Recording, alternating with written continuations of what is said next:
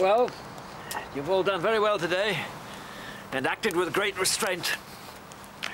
What we must remember is that these people are deeply frustrated.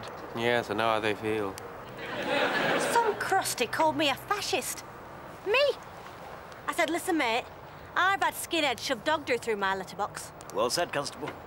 And did he slink away, suitably cowed? No. He said he hadn't called me a racist. He'd called me a fascist, which is an authoritarian opposed to democracy and liberalism.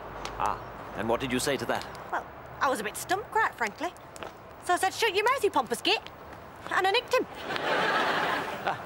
Those years at Accrington School Debating Society not entirely wasted then. I remembered skinheads putting dog do through our letterbox. One day I heard it happening, so I opened my window and I emptied a full baby's potty on him. Did he ever come back again? He had to. It was a postman. What a world, eh? Sometimes I wish I could just go and live somewhere on Radio 4.